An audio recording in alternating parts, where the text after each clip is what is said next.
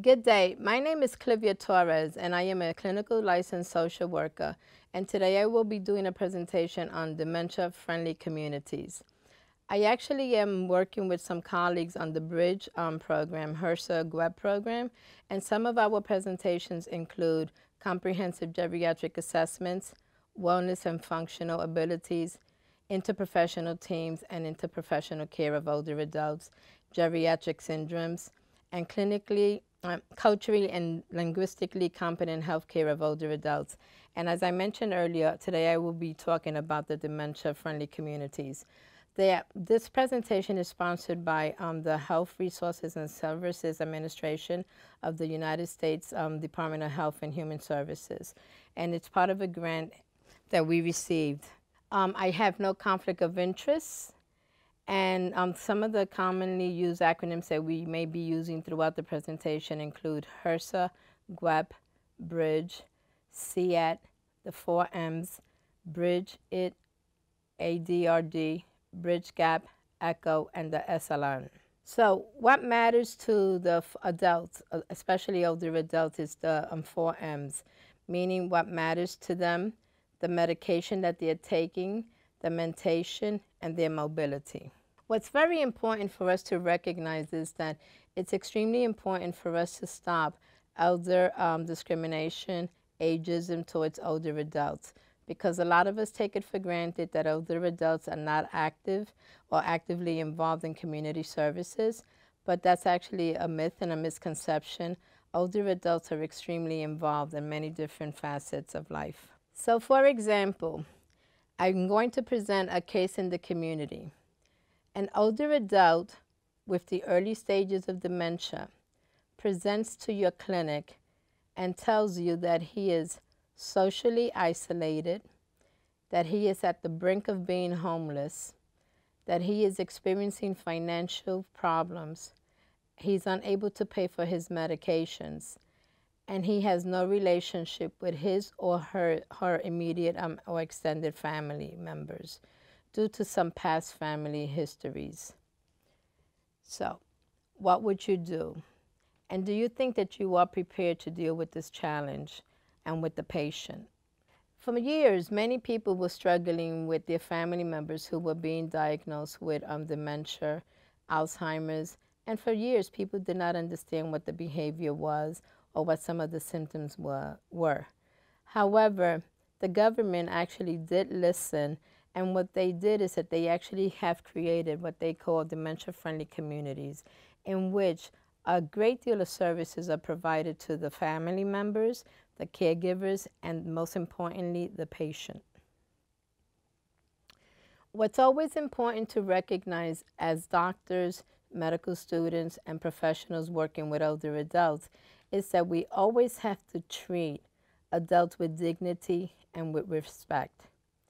We always have to choose our actions based on our values and our ethics. We always have to provide great medical care to aging adults. We always have to demonstrate empathy and compassion to the adults that we're working with. What matters mostly is that we have a clear understanding of the medical and psychosocial needs to make a well-informed plan for the patient. So for example, that patient that I presented, some of the things that he may need is, or her, either one may need, is to be referred to a social worker or a therapist so they can maybe, and try to engage with their family members or try to get some support within the community. What is a dementia-friendly community? It's a community where people with dementia feel welcomed and safe. They are valued, they're respected, and they're involved in their community. You provide appropriate services are available for the patient, family members, and the caregivers. The environment fosters a supportive quality of life. The Dementia-Friendly America, is a national network of communities, organizations, and individuals seeking to ensure across the United States that they are equipped to support people living with dementia and the caregivers. The movement was administered by the National Association of Area Agencies on Aging 1. They wanted to basically have an increased awareness of people being diagnosed with dementia and Alzheimer's in recent years. Communities have struggled on how to best support the patient, the family members, and the communities, and the caregivers in a gentle, supportive, and self-assuring manner.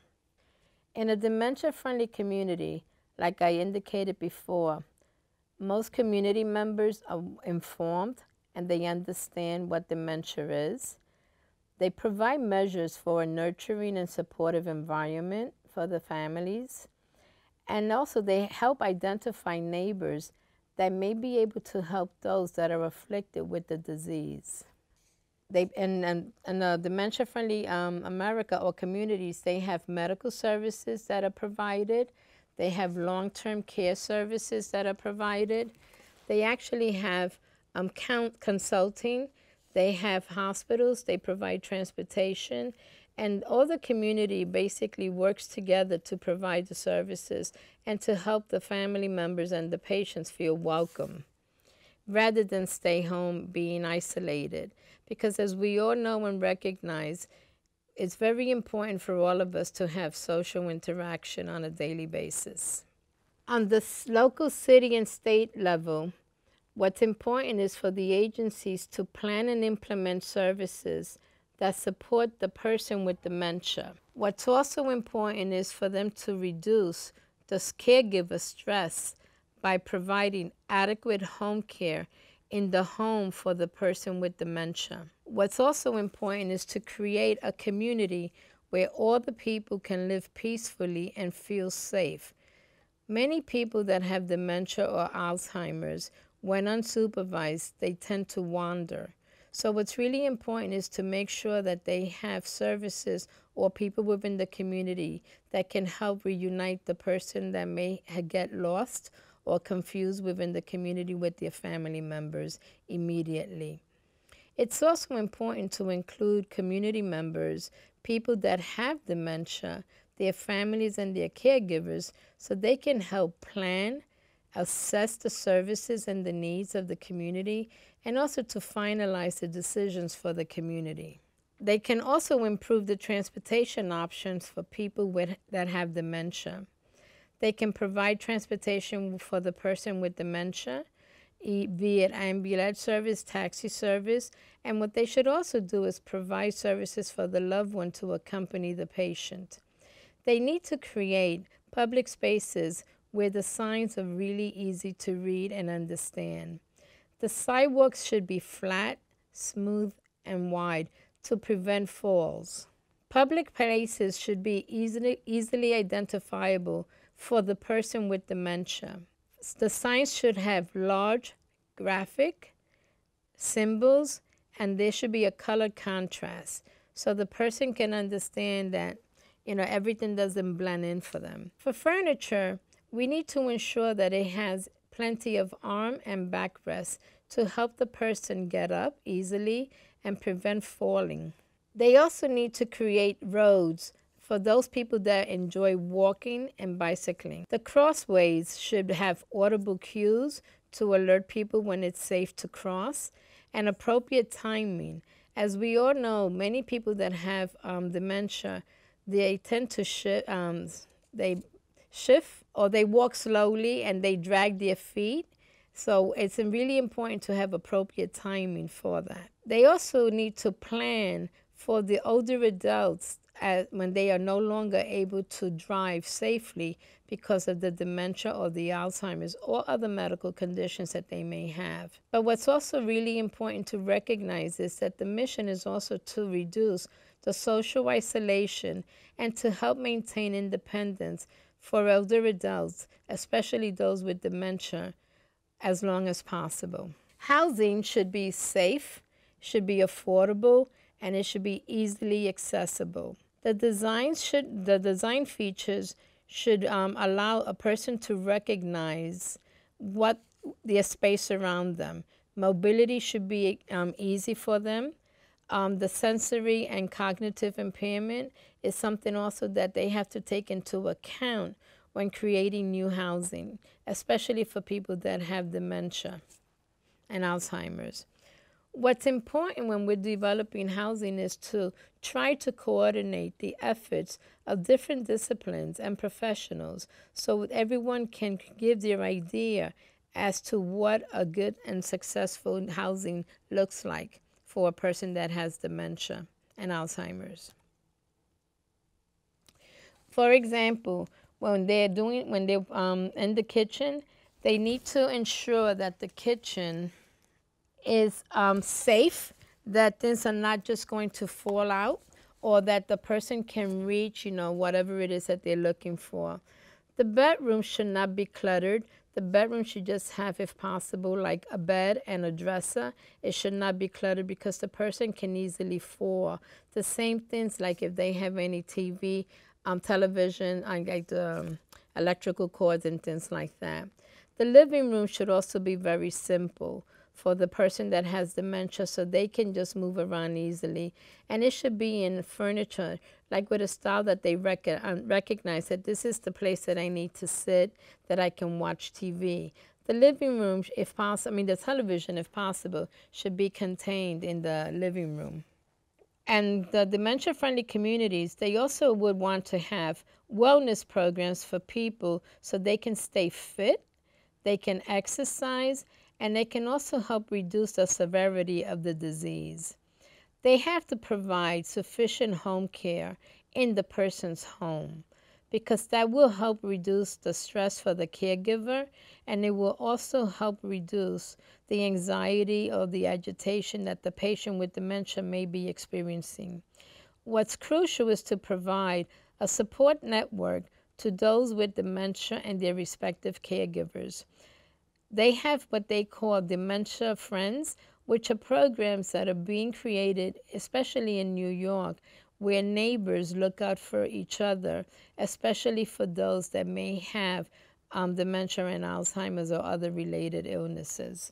And it allows the person to stay in their environment and in their home in a safe manner. In New York City, Presbyterian Senior Services is implementing such a program in a housing development in Brooklyn. I am aware that there is also a similar program being implemented in West Harlem, in Manhattan. And what they want to do is have support groups that also are created for the person with dementia and their family members. What we need to understand is that a person that has dementia, there are different stages to the disease. So if the person is in the first stage or even the second stage, they may be able to still engage and talk and share ideas, and they should be given an environment that they can do that safely. What happens with some of the patients is that sometimes when they get the diagnosis of dementia, they isolate. They do not want to share their experiences or what's going on with them, with their loved ones. And it's actually important for families and the patient to recognize that it's really important for them to share it because other people in the community or other family members may be able to lend a hand when necessary. What's also important for the community is to be able to offer a lot of seminars, in different languages on advanced directives, legal and financial planning, because that also gives the family members the opportunity, or the caregivers also, the opportunity to plan ahead. And it's basically the wishes should be respected of what the patient will want. What we always have to keep in mind is that what's important is what the patient wants or what the patient would want.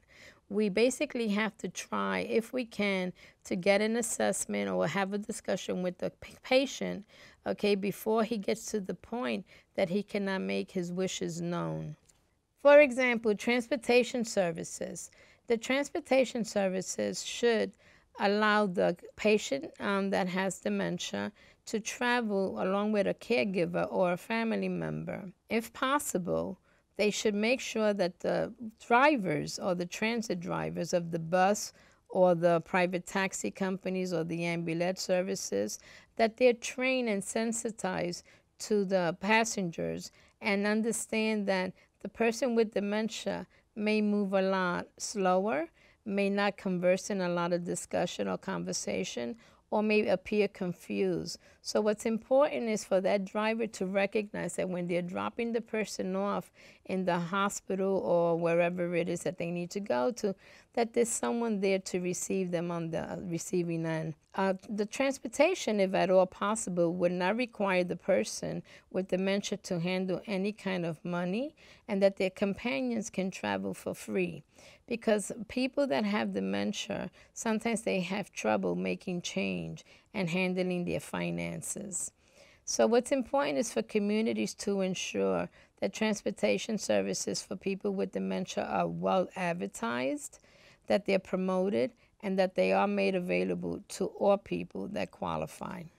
What's also important is, if possible, is for the transportation services to provide appointment schedule reminders. They can call the person and remind them, or they can call the family member or the caregiver and remind them. And it's also important to try to have someone available to help them when they get picked up or when they're being dropped off at their destination.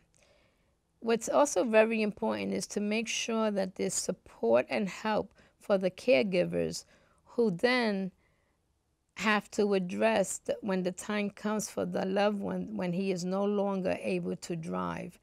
As we know, that this creates a real challenge for a lot of family members, because the person with dementia does not want to give up the right to drive.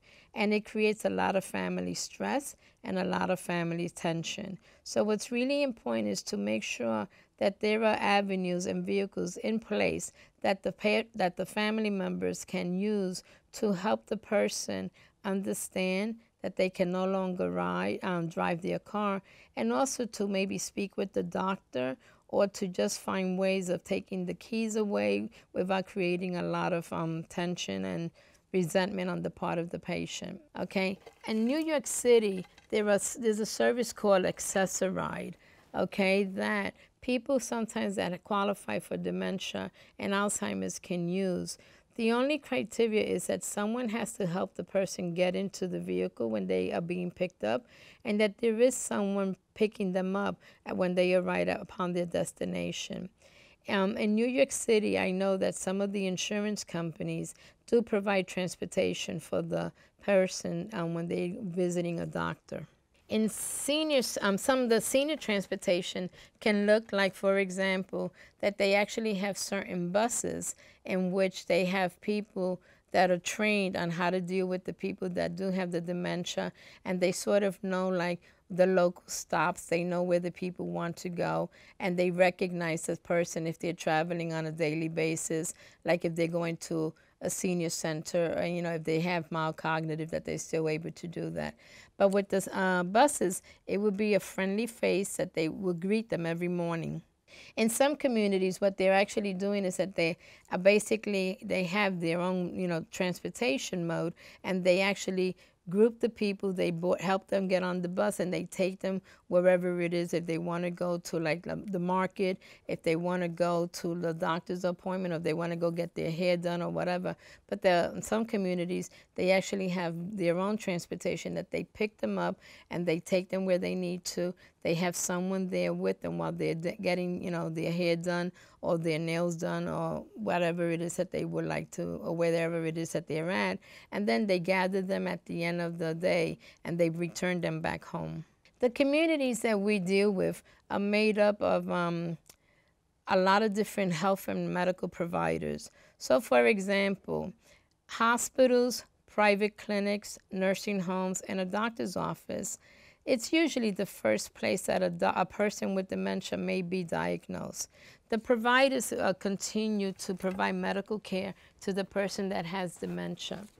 Communities should provide education, counseling, and support for the caregivers at different locations, in different languages, and at different times. Sometimes you have many webinars or you have activities, but they're geared for like the morning.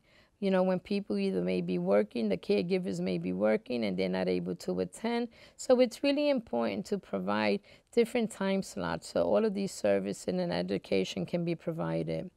It's also really important to refer individuals and caregivers to community resources. Okay. What's also important to recognize is that police officers and first responders should be trained to recognize the signs of dementia and respond accordingly. What's also important is that if a loved one does have dementia or Alzheimer's, and the family can register them with the Safety Wanderer program, or like with a medical alert bracelet. In New York City, there is an agency called Caring Kind, and they basically have a program that if a person is diagnosed with dementia or Alzheimer's, they can be registered. And what that does is it provides all their medical information and, contact information. And if they wander and get lost and then they're found, they can be reunited with their loved one in a timely fashion. And police officers can also, look in the missing persons database. In terms of businesses and bank personnel, what's important to recognize is that some patients that have dementia and Alzheimer's go to the bank frequently to withdraw money. And sometimes they forget that they went the previous day to withdraw money. So what's important is, if possible, is to have bank personnel assigned specifically to deal with older adults that may be having signs of dementia or Alzheimer's. And what the purpose of that is that they can make contact with the family members and they can call them and say, your loved one is here trying to withdraw money again, and we just want to alert you to the fact. Or your loved one is here and they were confused, they don't remember their PIN number, so maybe, you need to come and pick them up. It's also important to make sure that the banks and the personnel work with caregivers to ensure that the person that has dementia is not being financially exploited by someone, either a family member or a friend, because that can happen. In the post office, for example, it's important to recognize that sometimes people go there to pick up stamps and money orders or to mail stuff, and they can also be confused. So even if they have one or two staff members in the post office that are trained, that can recognize a person that is confused and may need help and try to assist the person as best as they can.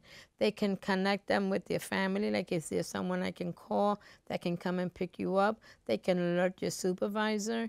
And if it's that the person really is appearing very confused and they may not know how to get home, maybe they can call the police, and hopefully it will not be in a threatening manner that they respond, but it's really important to make sure that the person can get back home safely. In the religious leaders and institutions, it's also important for them to help raise awareness of dementia. We do recognize that a lot of people that have dementia and Alzheimer's enjoyed going to church at one time, and sometimes they do not go because they get confused, they do not know how to get there, or even being in the church itself or in service, they just can't keep up with like the sermon and with the mass or whatever. So it's really important that the leaders and the institutions help raise awareness and educating the other fellow members or the other parishioners of what's going on with their loved ones or with like people that are in the congregation. So it's really important to help reduce stigma by discussing what is dementia, and if possible to invite a person or a family member that is living with dementia, share their story, because sometimes, you may observe and you may notice that a person's behavior is not the norm and you don't know how to approach that person. And in the church environment, also the leaders and the institutions, they can help connect families that may have dementia with a caregiver in the congregation or in the group that can show empathy and that can provide support and that may be available to help that person, okay? It's also important to encourage parishioners to wear name tags, because like that the person may be able, he may forget your name, but if he sees your name tag, he may or she may be able to recall your name. What's important is that it's important to provide support to the patient, to their loved ones, caregivers and family members, and to the community as a whole. A dementia-friendly community can also use the help of restaurants, grocery stores, and libraries. For example, the staff can offer services and they can lend support to encourage access with independence. They can deliver the food to the person that has dementia, and at a later date, the family may be able to pay the tab, okay? Or with the understanding that the family member, will set up, will pick out the food to be delivered to the family, to the patient, and then they will settle with the store later. It's just a new philosophy that, we're asking people to think. We're asking people to think outside the norm to help welcome people with dementia and Alzheimer's in their communities. In the libraries, you can also have someone in the library that may, notice that a person is confused, and one of the librarians may just approach the patient or, the customer and say, is it possible that I can help you? Is there anyone I can call for you that can maybe come and pick you up? And it does take a lot of courage to approach someone, but if we all want to be able to help each other, especially those people that are afflicted with dementia and Alzheimer's, it's really important that we make the effort to do so. Employers. As we know, there are many people that struggle on a daily basis with going to work or taking care of a loved one at home. So what we're asking employers is to be a little bit more flexible and allowing people to come in late if possible, to stagger their hours, or to allow them to just, take time off when they need to deal with their loved one that may have dementia and Alzheimer's. The behavior and the mood of a person with dementia and Alzheimer's fluctuates, and it can fluctuate on a daily basis. So it's really important for employers to understand that. What we're requesting, and at least if possible, is for the employers to be supportive of the caregivers by implementing changes to their personnel policies. For example, that if I'm taking time off to care for my loved one at home, I do not run the risk of losing my job because I'm taking too much time off, or allowing me to use my time, my personal or, time intermittently. So like if I have to accompany my loved one to an appointment, I'm able to do so, and then I can come back to work. And of course, with all this said, we need to have proper documentation for our employers. Housing. Like in New York City, there are places like assisted living, independent living facilities where a person with dementia can live. Most of them, the assisted livings, do not accept Medicaid. Okay, so it's private pay. The ones that do accept Medicaid, like the nursing home, the independent livings, there are a few that do accept Medicaid and Medicare. So it's a challenge because there are times that a family member wants to put their loved one in a facility because they're unable to keep them at home. But then it's really important to figure out the money involved and how do I go about doing that.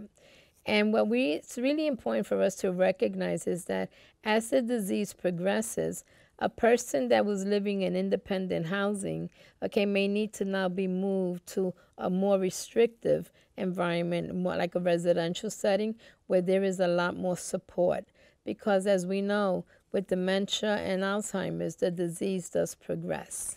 So it's really important for family members and even the staff at the independent living to recognize that there are going to be changes. In the direct care staff at the care facilities usually receive specific dementia training on how to deal with the clients that are living in those facilities. In the independent living communities, for example, it's aging adults that are self-sufficient and they can still perform their ADLs, generally live in that type of housing. But once the person has dementia or Alzheimer's, they may need to be moved to a more restrictive environment. The assisted living communities is where aging adults receive an intermediate level of care that can provide hands-on assistance with some ADLs. And these facilities usually provide the care, but at an additional cost. And in New York City, a lot of the assisted living locations are extremely expensive. What's important to recognize is that The rooms in the assisted living are generally private, and skilled nursing care is not provided. A person with dementia that lives in assisted living will move to a facility that offers a higher level of care when he or she starts experiencing falls, when they wander, when they display aggressive behavior towards others, and when they constantly require assistance with their ADLs and with their IADLs. There's also what they call the specialized memory care. And those are facilities in the community and they can be also a wing in an assisted living facility or a continuing care campus that offers multiple levels of care in one location. The purpose of these facilities is to provide long-term residential care to the aging adult with moderate or long-term dementia. There is more supervision, which is important, and there's a secure facility to prevent the patients or the residents from wandering. Staff is well trained. They know how to deal with difficult behavior. They also know how to diffuse difficult situations. They have the skills to communicate effectively with the person with dementia, and they recognize signs that indicate a change in the person's physical or mental health. Nursing homes or skilled nursing home facilities, this facility offers the highest level of long-term care. There is around-the-clock supervision, skilled nursing care, and there's total assistance with the ADLs. The staff at some of these sites can administer medications, IVs, injections. They provide wound care and other medical care that is not offered in the other facilities. The person with dementia may be incontinent, may be unable to walk without assistance. They may be unable to effectively communicate and feed themselves. So they depend on the help of the skilled nursing home workers. Like I was talking about the 4 M's, what matters? So what matters is to know and align each older adult's specific health outcome goals and care preferences. And in terms of medication, it's really important to make sure that you review the medication that the older adults are taking, because you also don't want the person to be taking too much medication, which can contribute to falls at times. So it's really important to review the list of medications. Mentation, it's really important to try to prevent, identify and treat and manage dementia, depression, and delirium. Okay, and it's also mobility. It's also, we need to ensure that the older adults move safely, and every day that they move and that they do it in a safe manner. You don't want them to fall, because as we all know, it's really difficult for an older adult to recover. Social participation in the dementia-friendly America communities. They have organized activities that are precise, appropriate, and are geared for the needs of the people with dementia. You have services which allow people with dementia to participate in community life. You lend emotional support to the family or the caregiver, and even to the patient. A person with mild cognitive impairment who can travel on their own can attend a senior center. Many of the activities are done independently, and the person can get breakfast or lunch for a nominal fee. Any adult over 60 can register and can become a member. And the adult day programs, they basically provide transportation, and they provide the same services, but they actually pick up the person in the morning in their home, and then they also bring them back home at the end of the day. And what they ask is that someone is there to receive the patient, so the patient does not get lost. In terms of social activities and participation, we need to recognize that older adults need sensory stimulation. They need to exercise. We can always listen to music, because music makes us very happy at times, okay? And it's very important to play music that the person with dementia enjoyed. We can engage them in art activities. We can also just, do a scrapbook, look through pictures, and just listen to them talk. Very important. And we also need to recognize that they need to socialize with older adults. Its social interaction is very, very important. In terms of respect and social inclusion, The dementia-friendly America communities, they want to raise awareness of what dementia is. They want to raise awareness in the communities, and they want to provide a lot of support to the people, the caregivers, and the family members. It's really important for people to feel validated, that they're contributing to their community, and that they can develop new friendships or new relationships, and even new support groups. The entire community will have a better understanding of dementia. They can easily recognize the signs, and they're willing to help the people that have dementia. In some communities, they actually put signs throughout the community, like, where the restrooms are, where the restaurants are, if they have a lot of benches throughout them so people can take a break and take a rest. The civic participation and employment, like I said, the person with dementia, if possible, should continue working in their capacity and to the best of their ability. They are encouraged to live independently and with a purpose. A person with dementia is encouraged to volunteer their time based on their interests and ability for as long as they can. We recognize that some people with dementia and with Alzheimer's may not be able to continue working, but there are some that can continue working if they get the support from their employers and their family members and friends. What's really important to understand when you're communicating with a person that has dementia is to avoid explanations and rationales. For example, you say it simply and to the point, and you allow them time to process it. Okay, and before you ask them another question, you try to make sure that they understood what you said. And we have to affirm the person's message to you. And what's really important to recognize is that it is not worthwhile arguing with a person that has dementia or Alzheimer's. You can sort of try to find ways to redirect them. What is thought diversity?